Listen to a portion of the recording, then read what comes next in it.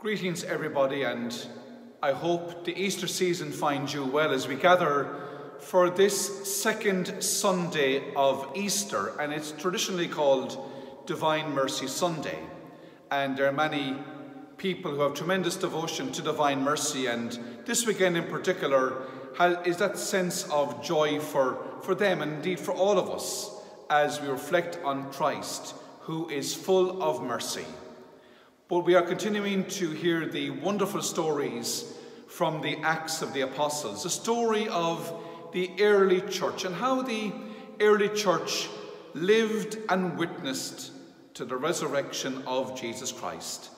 And the gospel in particular is a gospel we can all connect with.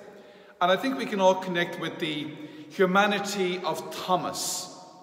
Thomas was one who had heard them all saying, "We have seen the risen Lord, we experienced his presence, and he spoke to us and ate with us." But of course, Thomas wanted empirical proof. He wanted factual proof that Christ was risen.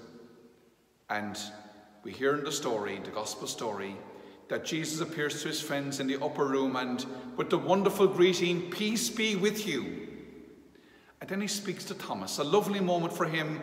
I'm sure there was a sense of, I suppose, worry for him and maybe a little bit afraid.